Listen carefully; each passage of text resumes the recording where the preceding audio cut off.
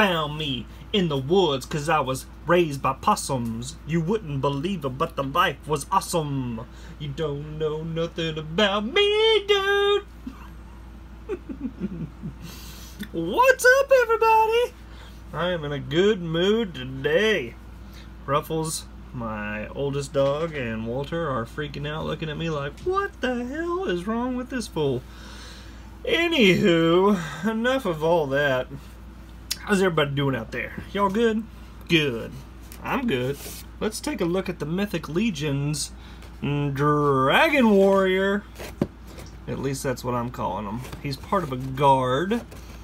They didn't actually print his name on here, so they just have the guard.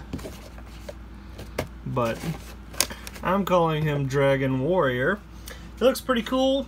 He comes with, instead of interchangeable hands, he actually comes with these talons. Do dragons have large talons? The answer is yes, they do. They're dragons.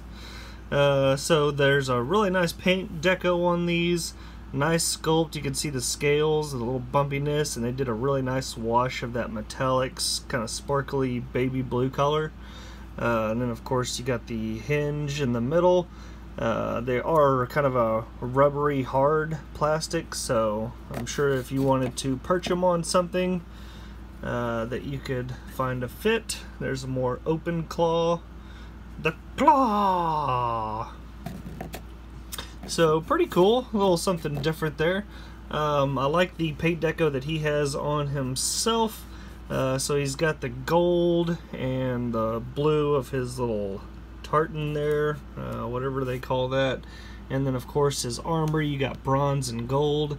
And then his sword, which is this really nice kind of steel, but solid steel, so it looks like it was forged. It didn't have that real metallic shine like the handle does, so I kind of like that flatness of it.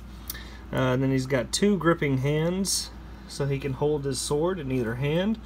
The posability on it is not great, but it's not bad. I mean, he's got his armor, so his arm can go up that high, and then of course back down.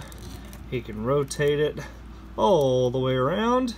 You got a hinge, double hinge at the elbow, and you got the hinge at the wrist, pretty tight, and then of course you got the swivel.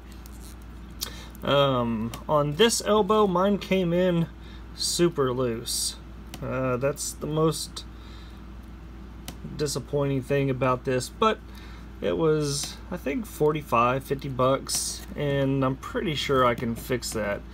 I don't want to say how just yet, because if I screw it up, I don't want you guys to copy me.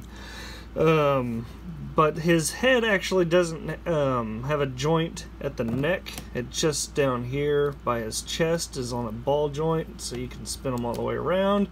He can kind of look down, but he can't look up really. Pretty much just straight ahead. His legs, ball joint, and hinge out. So you can either have them in a squatting pose, kind of a warrior stance like I had them set up at the beginning, or you can straighten it out, and he got a hinge at his talons down here, or his feet, or you can have them more erect. But the only thing that I would have liked to have seen different is kind of a less metallic-y sheen on his either scales or feathers, whatever you want to call those. I think the juxtaposition would have been a nice change in pace between the armor, which is very, very shiny and metallic-y. You can leave it on like the talons and stuff, but a nice kind of just base color would have been nice for the scales or feathers. But having said that, oh yeah, he does have a swivel at his waist and then up here in his chest, but it doesn't really move all that far. But the details everywhere in this are amazing. You can see he's got his claws coming down here. Everywhere is nice and crisp. It looks like the sun is rising above the talons, and you got this kind of old dragon bird skull in the middle of his belt. And then of course this powder horn here, a really nice paint job there. You can see the cracks and stuff in it, and you got some maroons and gold and the little belt that's hanging on. You got a nice baby blue color and all those little studs. The base, very nice detail. You got this little hand back scratcher. And then I like the little wings that he has on his armor right there.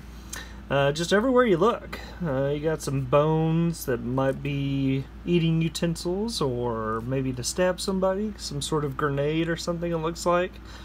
And of course he's got to take his parcel back. That's his mission. And then I like the red conch at on this belt buckle there. Pretty nice detail. I mean, everywhere you look, it looks good. So once you get them set up into a pose that you like, you know, he's going to stand out on your shelf for sure. So you can see that they kind of go in and out of the blue and then the purple. I think that looks really good back there, actually.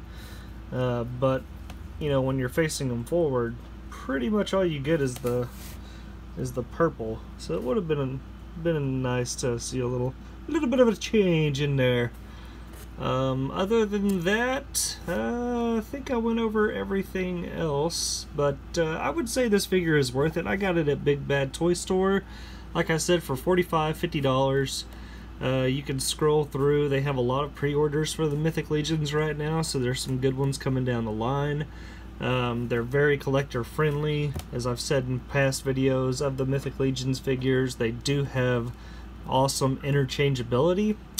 So any of the other figures that you want to swap out heads, you want to swap out accessories, they make it really easy to do so. So very cool that they do that. And then of course here is the package that they come in. Very nice window display, clearly displaying the figure. And there's the back, very warlike scene on the back, kind of hellish. I really want this blue demon looking guy. He looks really cool. But like I said, they got some cool ones coming down the line. So if you're interested, go take a look. Big Bad Toy Store. And if you like this review, please give it a thumbs up. And if you haven't subscribed, please do so. Everybody have a good day and take care. Bye-bye.